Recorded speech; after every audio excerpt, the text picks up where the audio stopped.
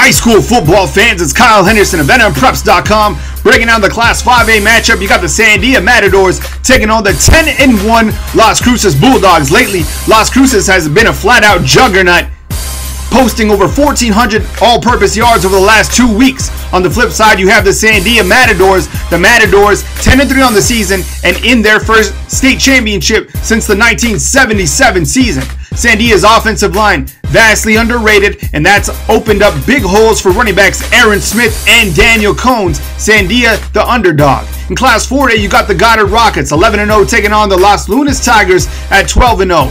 What can Los Lunas expect? We all know what's coming. Cody French on a toss sweep, but can you stop him? French has over 1,500 yards this year and 20 touchdowns. Here's an extra clip of Goddard's offense, just to break down how exactly tough Goddard is to stop. Right here, you're going to see Anthony Ornelas escape a couple defenders, then pick up a monster block right here from Josh Quiroz before picking up the first down.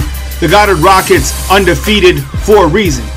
You also have undefeated Los Lunas. Chris Wisniewski, a dangerous passing quarterback. He has 1,300 yards this year, hooking up with Jalen Chavis right here as running back.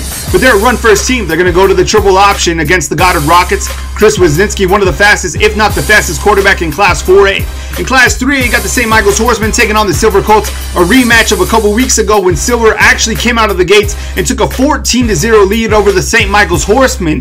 The Horsemen would rally back thanks to big efforts from quarterback Corey Cerna and one of the best running backs in the state of New Mexico, Solomon Martinez. Right here, you're going to see Corey Cerna scramble a little bit before hooking up with his running back, Solomon Martinez. Martinez makes one defender miss, hits the circle button, gets up the field, and St. Michael's and Silver would actually go into half tied 14-14. St. Michael's would make some great defensive adjustments, come out in the second half, and finish the game 28-21. It's going to be a very emotional game on Saturday. These two teams definitely want a shot at each other again. St. Michael's going for another state championship under head football coach Joey Fernandez.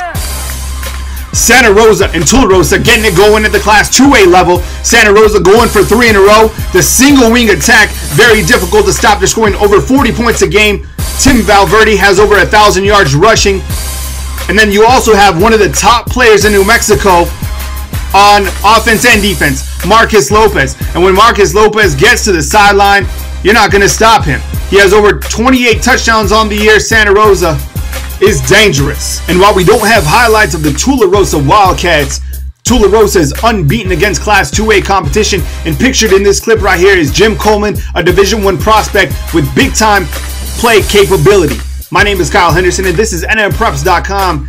Catch Saturday's action all on NMPreps.com as well as Friday night. All the highlights, everything you need at NMPreps.com. Your one-stop shop for New Mexico high school football, stats, scores, everything you need since 2006. We got it right here on NMPreps.com. We're out. Have a good one. Be safe. Peace.